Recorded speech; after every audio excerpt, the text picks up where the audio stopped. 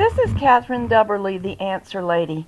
Today I'm going to change the end racks on an old studio knitting machine. As far as I know, this was a feature of the Studio Singer Silver Reed brand, and now some artisan machines have them. I don't know of any other brands that do, but this is an essential thing to keep in good condition.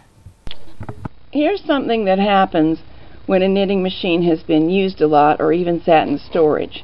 There's supposed to be a little rubber bumper there that continues the serrated pattern of this metal part, and it allows the bed to pattern correctly all the way to the edge of the knitting, even if you're using all the needles. This is what the bumper looks like. Mine have completely disintegrated. There's what's left of one.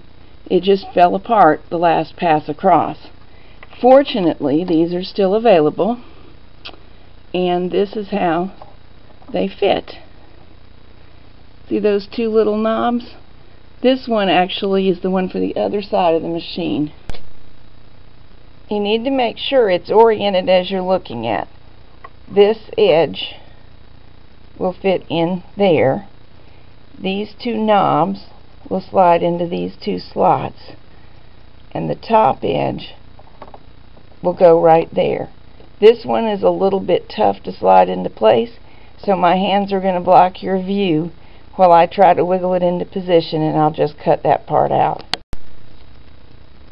There it is, correctly in position, and you can see how when the patterning drum moves across, it will have a place to seat itself at the very edge of the machine. What you're looking at is an old and much loved and in need of cleaning, I apologize, Studio 328. But you may be interested to note that the new artisan standard gauge machine, I think it's called a 245, has interchangeable parts, at least to this degree. So I was able to get these new end racks, is what they're called, and keep my machine going. Hope this helps you.